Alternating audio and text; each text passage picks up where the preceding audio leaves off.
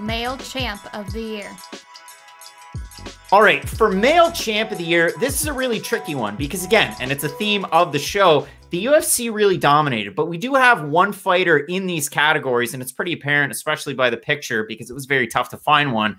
Phil DeFries had himself a year. And if you can't tell the story of Phil DeFries without focusing on his UFC career, he battled mental demons. He had a hard time making it to the cage. He, of course, lost to Stipe Miocic. He went to Bellator. He had a fight with M1 Global, bounced around a little bit.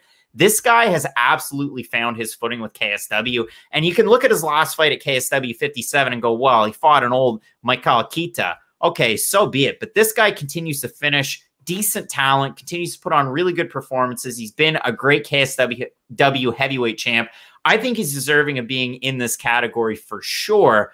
But the other fighters, Stipe Miocic getting the win over Daniel Cormier. How could you not have him here? Huge trilogy fight. And maybe you didn't love the fight, but Miocic definitely deserving. We have Jan Blachowicz. And if you want to talk about, again, a late career resurgence, if you will, Jan Blachowicz at the start of his UFC career was a 500 fighter, if that. And he really struggled to get wins in high-pressure situations. His 2020 was absolutely amazing. The win over Beaston 25-8 was a huge one. The win over Dominic Reyes and just shooting his shots to the body, absolutely amazing. We have Deiveson Figueiredo.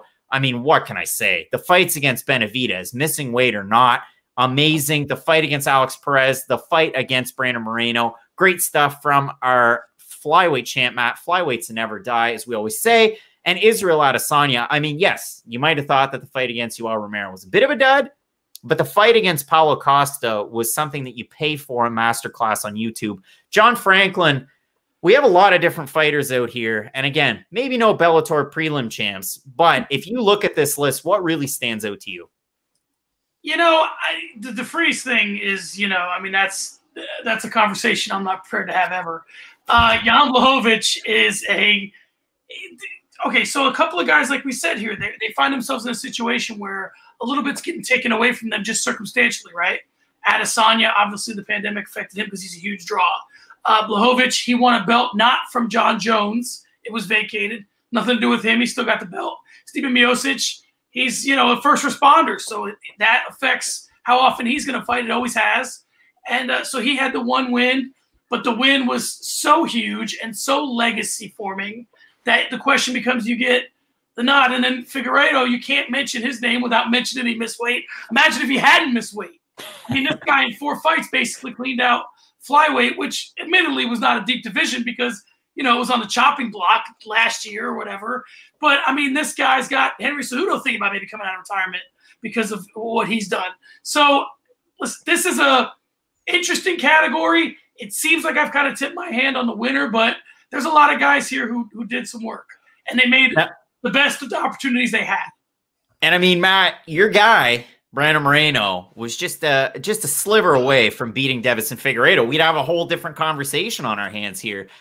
Again, this is a pretty tricky one, and I would assume that across the board, a lot of different shows, a lot of different personalities are probably going to go with the same fighter. You can make a case for the other 4 that are on this list, and maybe Phil DeFries. I might be the only one that's including him on some of these lists. But Matt, if you're going to give away this award, who is our male champ of the year?